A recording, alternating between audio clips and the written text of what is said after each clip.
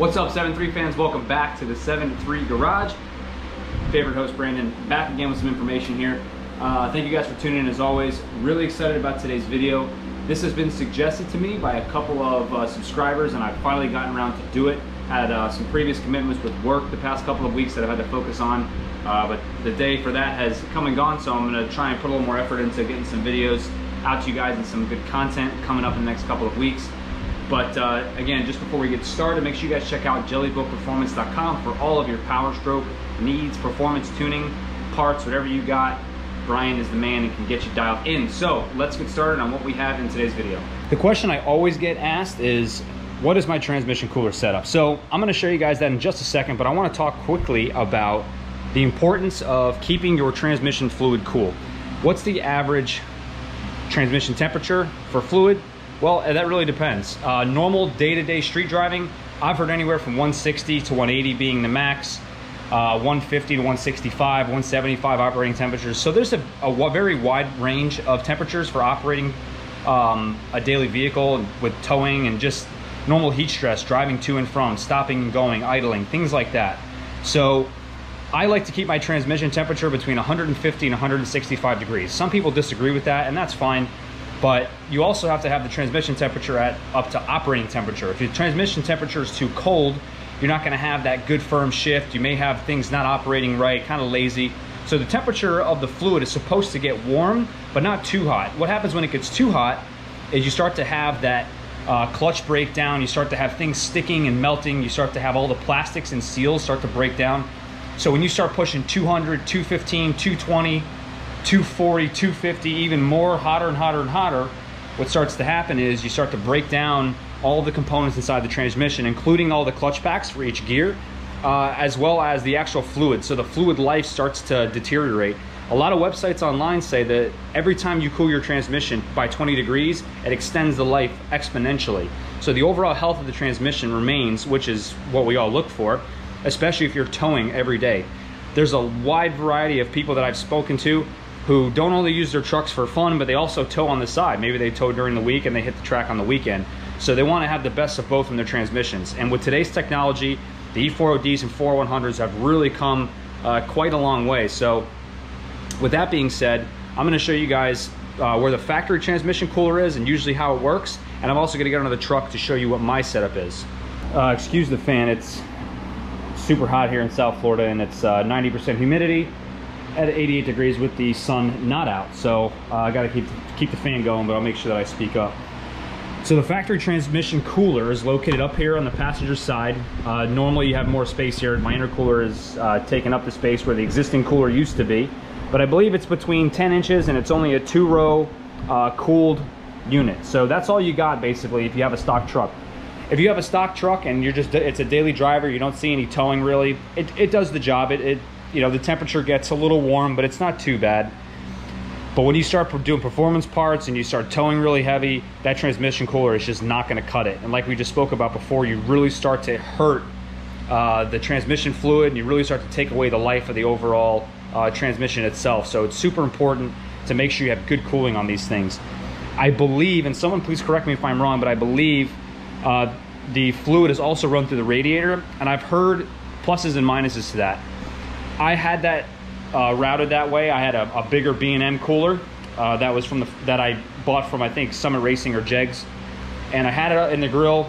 This is probably 4 or 5 years ago, and it did great. As soon as I put the intercooler in the truck, I had to relocate the trans cooler. I had it right under the front. Did not do the same thing. For those of you that don't know, as the clutch fan is spinning, it's drawing air. So what it does is it pulls air from the outside through the grill to hit the radiator, and it pushes it out the sides throughout the wheel wells and out the hood creases and things like that. So that air is constantly being pulled onto the radiator. If the transmission's fluid is in there as well, it also gets heated. So I had issues with my transmission fluid temperature going very hot. I mean, in a normal day with no sun out, or even at nighttime, 210, 215 degrees at nighttime with a set of stage 1 fuel injectors just running around having fun. So something was not right with that, and I had to come up with a solution for this. So that's what I'm going to show you guys under the truck. So one of the main things that helps really keep this transmission cool is this Mag High Tech deep pan. This you can purchase really from any big diesel distributor. I had this put on my transmission when I actually changed it out, so I rebuilt it. Not only does this help with extra oil capacity, I believe this adds 7 quarts over stock, so you have more fluid volume as well. Obviously, if you add more fluid volume to a unit that already has a large amount of fluid in it, it's a lot harder to heat up, let's say 15 quarts as opposed it is to 9 quarts. I'm just making up numbers here just for an example. So this is awesome. Not only does it help with cooling, but it also helps with strengthening the actual case of the transmission. So it has a couple of different benefits. So as you guys can see, I have these braided lines from the factory. I believe they are an inverted flare fitting because they are hard lines. These fittings I had made custom by a local shop, and I honestly cannot remember the size. It's not an NPT fitting, and I don't think it's a GIC fitting. I'm trying to think. I really am having a hard time remembering what the actual thread pitch is. It is a custom size fitting though. But as you can see here, I do have, this is a -6 braided PTFE fitting. So this has the plastic liner with the braided outside. So that's the supply, and this is the return. I believe I haven't messed with this in quite some time. So again, please feel free to correct me. So I have the lines on here, and we're gonna roll back here for just a second and show you guys where this goes to. So here's the lines that come across. My rear seal is leaking, so I have to fix that. But the rear lines we have plumbed up over here, and they end up over here at this awesome Duraley cooler. This is one of the best things that I've put on this truck for the transmission to keep everything cool. This is a Duraley, it's a 40 row cooler with a fan. So this thing is kick-ass, and it really does the job for me. And cruising around, even if I'm playing with the truck or stop and go traffic highway, the sun could be blazing, my temp on the transmission is like 155, 160 at the most. It rarely goes over 160. So this fan really gets the job done. These are all, again, like I said, this is all braided TFE fittings, and we got these nice, actually got these off Amazon, these little hose holders, and they do really good. And these are just -6. I think these are Aeroquip fittings, -6 coming in and out. And these again are all braided TFE fittings, 90s, things like that. These are all things that are available on Summit Racing or Jegs. It's all universal stuff, and you can put it all together yourself in your garage if you have all the basic tools. So real quick about this fan, this is a 165-degree thermostat that I was initially using, and I actually stopped using it. And the reason being is when the truck was starting to warm up and you know, really hot out, the fan would come on at 165 degrees, but the fluid temperature would continue to climb. And the fan was constantly playing catch up with the fluid, so the fluid even gets 180 degrees, and then if you kind of slowed your driving down, or you were kind of on back roads and stuff, it would cool the temp down and the fan would shut off. But I was tired of the truck playing, or the fan playing catch up with the transmission, so what I did was ended up just changing this to 12-volt ignition. So as soon as you throw the key for it, it powers the fan on. And this fan is weatherproof, waterproof, so it does really awesome. And probably, again, like I said, one of the best things that I've probably put on this truck for this transmission. I have not had a single problem cooling the fluid down on the transmission. I will include the link for this particular fan, so if anyone's thinking about doing this, it's awesome. I just use some unistrut brackets here, some nice self-tappers with washers, and some hardware as well on the other side here. And it works great. It stays under the truck. Like I said, you can put it in the bed.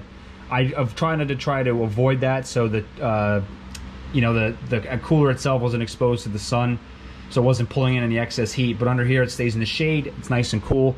You can have this fan set up to push or pull, so depending on how you mount it. Right now it's pulling, so it gets all the air from the top and blows all the heat out. And it's pretty cool to see this thing idling after you've been driving, and you put your hand under here, and the thing's like a friggin' leaf blower. I have to turn it on for you so you guys could see it. But this thing is sick. The other question that I get asked a lot is, what type of transmission do I have in my truck? Well, this is a E4OD, so it's obviously the truck's a 1997.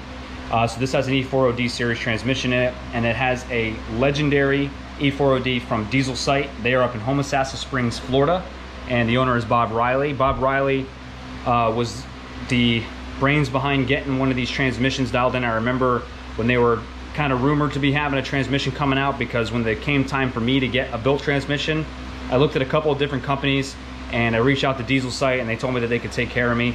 So I actually drove up and had my transmission put in by them. It was already built, and they basically brought the truck up. Took them about a day. They switched the transmissions out, and I left the next morning with it. So that was incredible. And I actually had the transmission rebuilt last year when I was on a road trip. I went to the racetrack to test the truck a little bit, and ended up cracking a forward drum. So I went up there to Diesel Site, towed the truck, and actually ended up having the whole thing rebuilt front to back, and had a billet forward drum put in the truck as well, so, or in the transmission. So that fixed my issue, because the slicks do beat the truck up, and I actually had them into the racetrack for probably over a year. So took care of that issue. But Bob Riley is the man, very, very knowledgeable with these trucks and these transmissions. So he's very passionate about it. He has a custom clutch material made, which is something that's his baby, and it is a hell of a clutch material. He took apart each gear clutch pack in front of me when I had it rebuilt, and this was after countless highway pulls and drag racing and slicks, you know, burnout with slicks, all that crazy stuff. And these clutches look like they were put in the truck like a week ago. They had very, very minimal wear, no heat stress. So very, very impressed with his product. And as far as the torque converter goes, I have their Hercules converter, which is good for about 1,000 horsepower, but converter's awesome. It locks right up. You can really feel it. It's a pretty sweet setup. So I really, really like this transmission, and I highly recommend Diesel Site. If you guys are interested in any other Powerstroke parts, I'll make sure I put their link in the description so you guys can go check out their website. They have a lot of cool stuff that they offer. For those of you that don't know, the Adrenaline high pressure oil pump is their product. My clutch fan, I have a lot of different parts on my truck from them. So customer service is outstanding. So make sure you guys check them out. They really have a lot of cool stuff. Just a couple little updates slash off-topic issues, or not issues, but things. So truck's been doing awesome with the 472. Really have gotten used to it now. Worked out a lot of the kinks. I did get a blankie for the exhaust housing. There's a lot of mixed things with turbo blankets, and I've always been a fan of them. I had one on my old turbo with a 369 when I first got it together, but it ended up coming apart. It was a cheaper blanket. But this blanket I got at a local race shop, and it's by a company called Thermal Zero. They make blankets for T3, T4, I think, and even T6 mount turbochargers. So the theory behind that is to really keep the heat in the turbine housing, so it eliminates a lot of the heat from under the hood, and it also helps expand the exducer and the exhaust side of the turbo. Helps a faster spool up, things like that. Unless I'm just being paranoid, but I feel like it does light the turbocharger up a little bit better. Some people say not, and that's fine. That's it. You know, everybody's entitled to their opinion. So that thing's been pretty awesome. And one thing's been driving me pretty crazy, and I actually just got, and if you guys have OBS trucks, you know how these go. So these dash trim pieces I can't talk today. The dash trim pieces that go on the dash bezel here, these are original to my truck, so they're super old.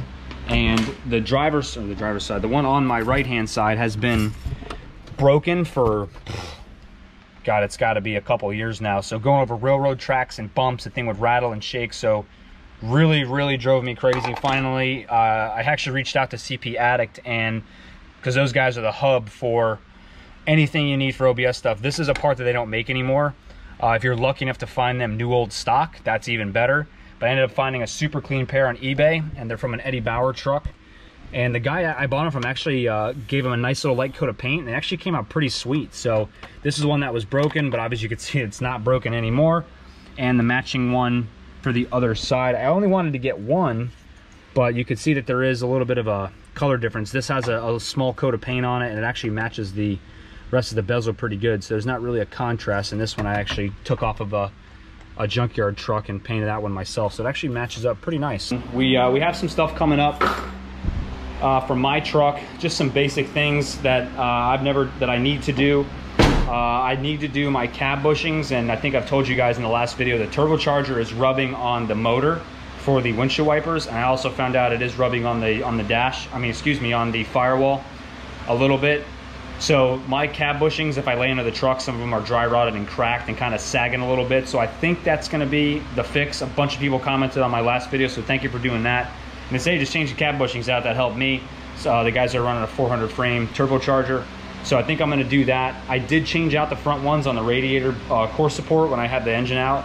So I'm gonna change out the remaining, I think there's 4 left. If you guys have any tips on that, go ahead and drop them below just so I make sure I've never done them before, but I'm gonna go to Frankie's, his house. He's got a nice little 2-post lift I'm sure you guys have seen to help us kind of move the cab easily and not worry about stuff falling and breaking. So we're gonna try and do some of that stuff, and we're also in the works with Frankie's truck. We're gonna try to get a few things for his ride dialed in.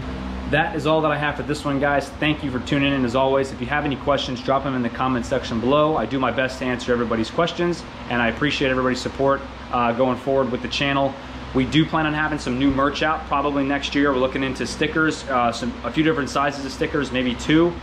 Hats as well, and even some t-shirts. So we're gonna start working on some artwork and bouncing some ideas around and see what we can come up with. But I'd be super excited to get some new merch out to you guys and maybe come up with a different, more efficient platform to get things shipped out. But I'll update you more on that as we get closer. I will be seeing you guys very soon, and thank you for watching as always. My name is Brandon, this is the 7-3 Garage, and we will see you next time.